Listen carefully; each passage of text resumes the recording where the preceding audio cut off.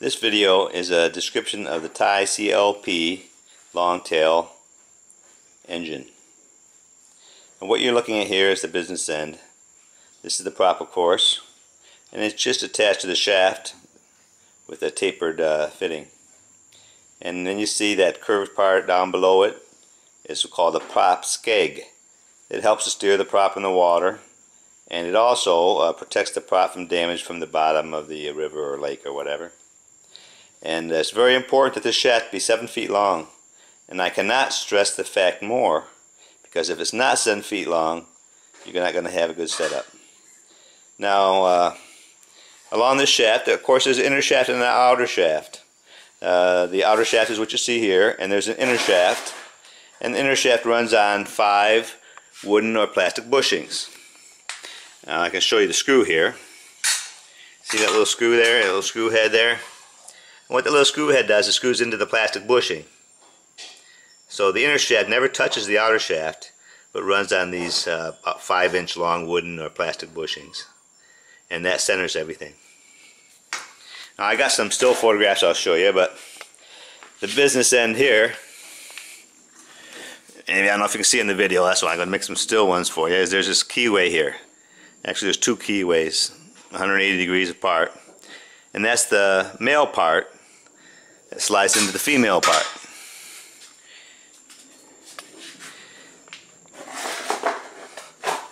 Okay, here's the PTO or the hub or whatever. And the outer shaft slides into this, and it's bolted down here and clamped down. This is a clamp that holds the outer shaft down. And the inner shaft goes in here, and right about here there's this a bolt fitting that provides the female fitting that shaft slides into. Now it's a loose fit. There's a little slop to it on purpose, because that little slop takes the load, the thrust load, off the bearing. That way there's a give there. Nothing gets broken or nothing gets snapped off. And now in here, I'm guessing right about here, is a bearing. Now this does not have to be a tapered bearing. It's just a ball bearing. And there's no real heavy load on it, because you got that keyway. The keyway takes the load off it. So it's not a heavy thrust load on it. It's a rotating load on it, which you just need a high-speed roller bearing, round roller bearing thing. And this is the grease can that provides some grease for it. And there's some grease provided here as well. Now right about in here there's another fitting, and what that fitting does is it's a female fitting that slides onto your engine shaft, and it has a keyway just like any normal engine shaft on this kind of an engine here. This is the Honda GX360. This is the engine for the longtail, unless you're getting real big.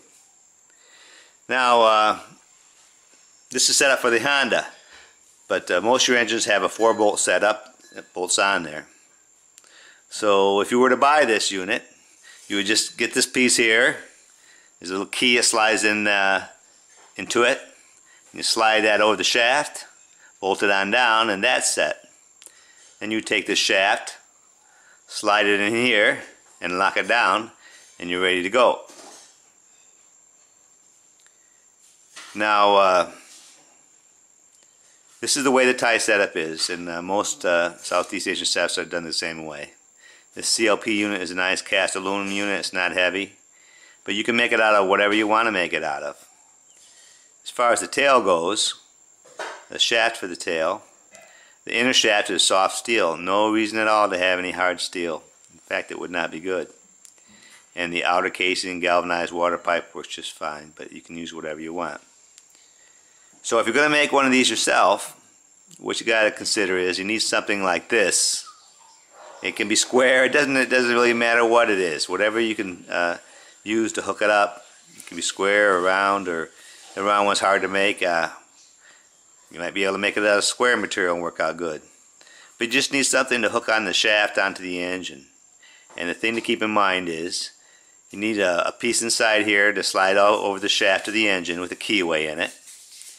And then you need a bearing here. It's a roller bearing that just rolls. There's no thrust load on it because you clamp down here. You clamp it down here, and you got that through here. You got that keyway.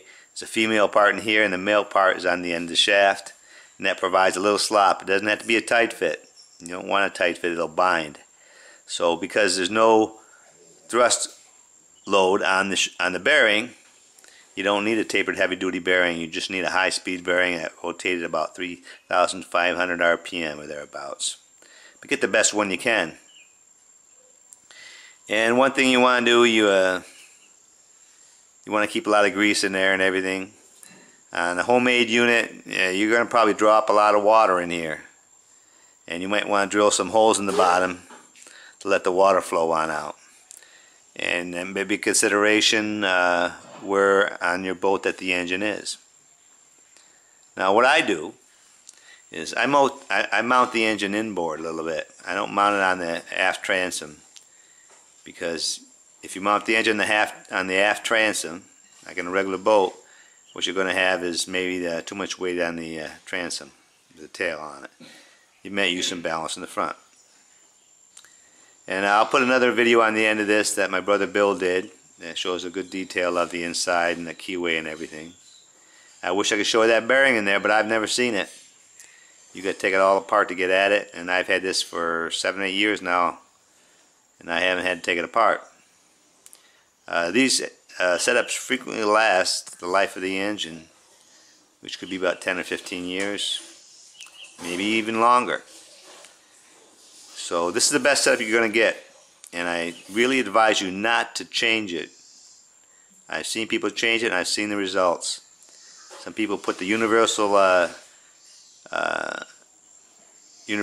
the shaft and make it so it's bent. They think they're going to gain something by that.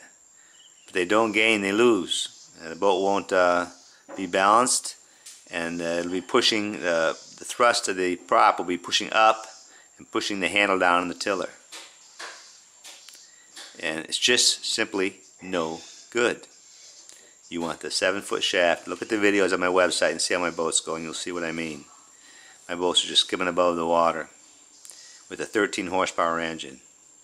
So you can see in the American engines or the Go Devils and stuff like that, you got the big V twins and stuff like that, and it's using brute force, and it's not efficient. This is an efficient setup, and this is what you want to use. You can try what you want, but this is the way. There's hundreds of thousands of these throughout Southeast Asia, I guess. So you know it works. So that's about it for the that I can help you out with for the shaft and the setup, which most people think is the biggest part of it. But there's another part of it, and that's this. Now this is where this is what just the shaft that goes, the part of the shaft that goes left and right. This is all it is. It's got some bolt holes in there, and this is what clamps onto your transom. You can make this any way you want. I mean, it's just a female part that the male part slides into, allows you to turn it left and right.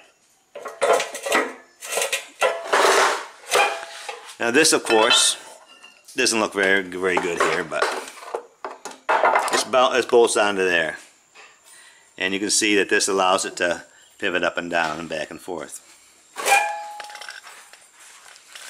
And it's the front of the engine here. You can buy these engines in America, by the way. And this is where the handle slides in for the tiller. I don't have it right here, but it just slides right in here, and this is what you grab onto. You grab onto it and you steer the boat that way. I'm now fixing this engine over to run on propane.